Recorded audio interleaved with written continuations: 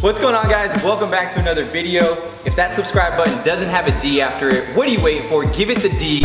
So I'm back at WRXperts here with JC. I'm gonna pass it over to him so he can explain the parts. Alright guys, how you doing today? We're going to be installing the Torque Solution Cylinder 4 Cooling Mod, which was based off numerous JDM Subaru motors.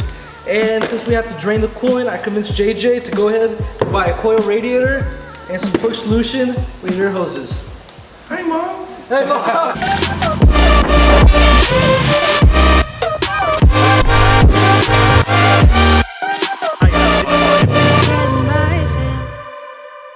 My name is Juan. I'm the owner of WRXperts Autoworks here in West Park, Florida, where we specialize just in Subarus.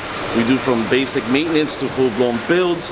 Feel free to check us out on our Instagram page at WRXperts Autoworks or our Facebook page. Hey, welcome to Nippon Power. Don't forget to check us on our website at nipponpower.com for your performance, import performance needs. Give us a call, 305-805-1321, or stop by our shop.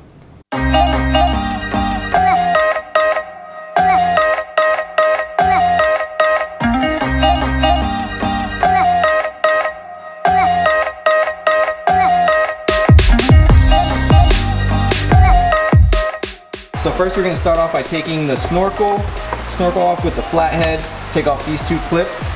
Then we're going to be using 12mm socket. Alright, let's do it again. Yes, look at this guy. I'm getting a new snorkel installed. Yeah. Yep. Better cool it. It'll not bite, yo. I'm gonna put it on top of the roof, so. Oh, now we're talking. So the next two bolts are the 12mm for the bracket of the radiator.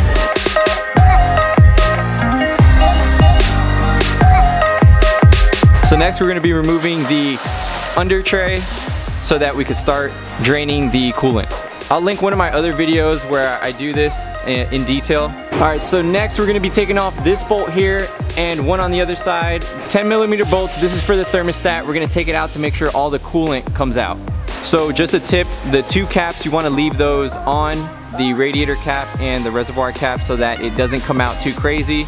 So then we're prying the thermostat on the inside there a little more out so more fluid could come out. So the full drain is going to take about 10 minutes. There's a thermostat. Next, take the thermostat out and then pull the hose down, and there it is. Look at all that. So next we're going to disconnect the two connectors for the radiator, one on this side and the other's right there. Then when it's fully drained, we're gonna go ahead and pull the radiator out from the top. So next, we're gonna be disconnecting these two hoses right here.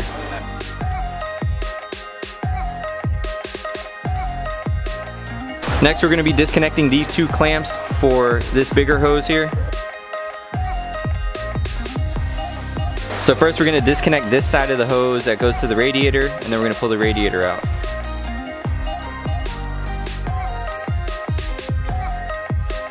So we found it easier to remove the clip on this side of the hose after the radiator was out.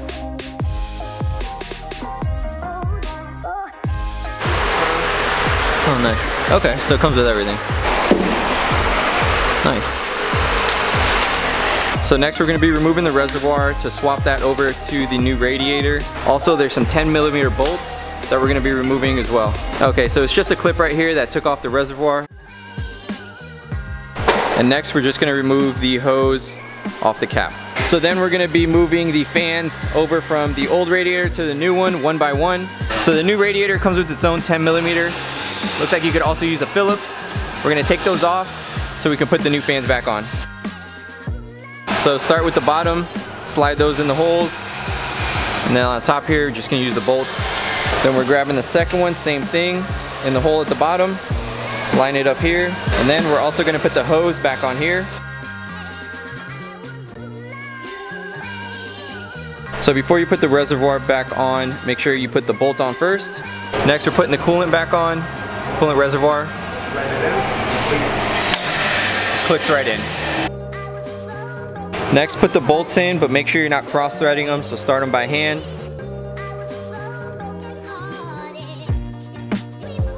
So we're tightening it just snug, you don't want to over tighten it. And then finish it by hand. Next, you're going to put the hose inside the reservoir. So these two nipples here, you want to make sure they line up with and goes inside those brackets down there, right inside those holes. Then we're gonna put the top brackets back on to hold it in place.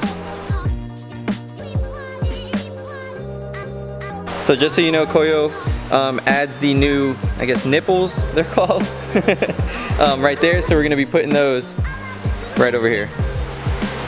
So there's a size for the older model Subarus and the newer ones.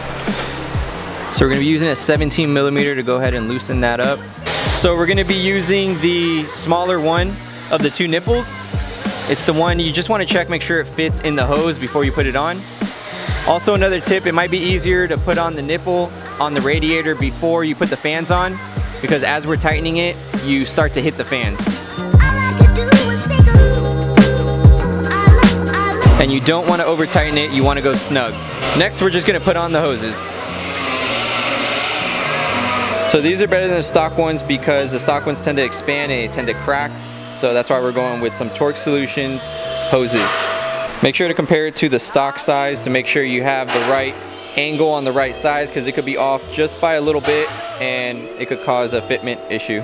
So we're gonna put a little brake cleaner on the hand just to kind of lube up the areas the hoses are gonna go in so that it could slide in better.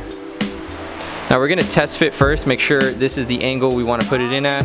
The reason we test fit first, we wanna make sure we're not touching the belt here with the hose or even the fans. So looks like our clearance is good. So they provide you with 4 clamps, 2 for the top and 2 for the bottom.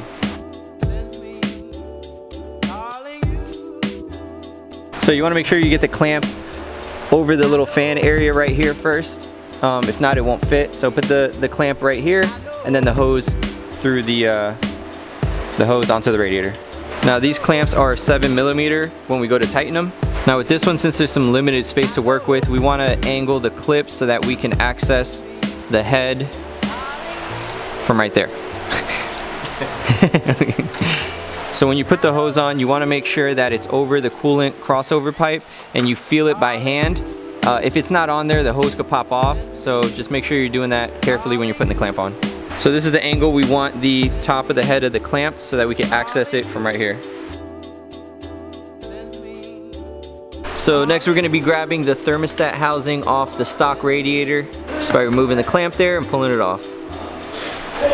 Oh, we're not. May need to use a flathead or something to kind of help you take this off.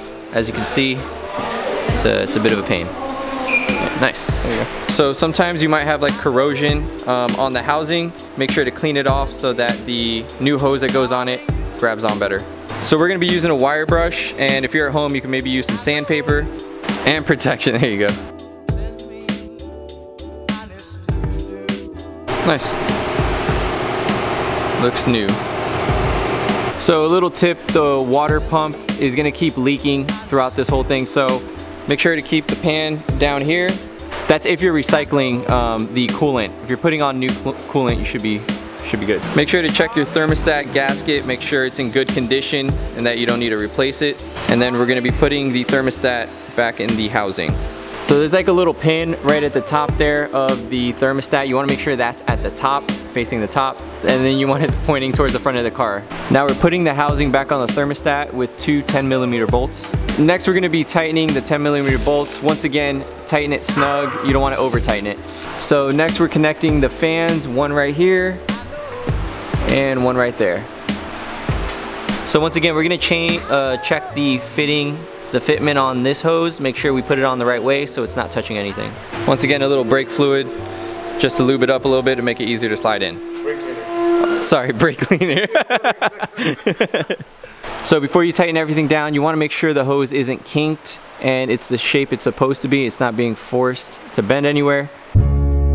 Once again, make sure that these are facing down so it's easy to get to from underneath your car to tighten the clamps. So the tools we're going to be using is a 12mm, 1-inch crow's foot, and an extension.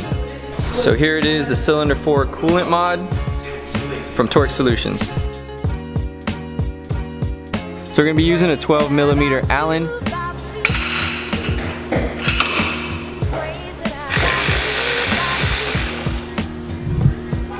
So we're using a little bit of Teflon to go ahead and wrap it around the fitting.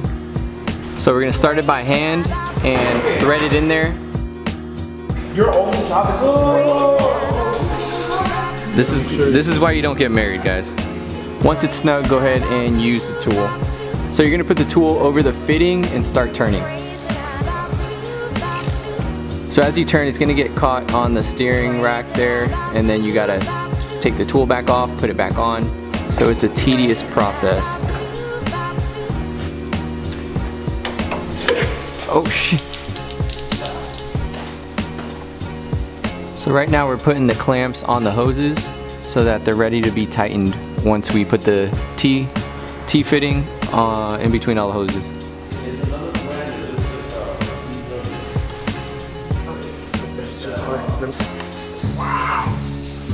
So you want to make sure to use lube on the hoses to make it easier to slide into the T-fitting. I hear you you get carried in Call of Duty. That's what I hear. 1v1 Rust right now. That's what I heard. I'm just the messenger, man. I'm the messenger. Okay, so we're gonna take the sleeve off this one hose here. That way we can get more grip on the clamp. So next we're tightening up the two 7mm on the top part of the T-fitting. And now we're tightening up the lower one. So last we tie wrap these two hoses together to keep it away from the starter. Alright, so now we can go ahead and start buttoning everything up. Since we're reusing the coolant we took off, we're going to put it back into the system right now. What are you going to do? Admire your build. Oh, thanks, man. Ringland juice. So we're going to be checking for leaks, make sure everything's nice and tight, nothing's loose. Now we're putting on the radiator cap. So usually the stock radiator will take about 2 bottles of the coolant. Since we have an aftermarket one, it'll take about 2.5. So we're gonna fill it to about here. Then we're gonna start the car. Right now he's pumping it to make sure all the bubbles come out. When we start the car and it goes through the whole system, it's gonna get some more of the bubbles out. We're gonna burp the system. All right, so we're gonna go ahead and start the car.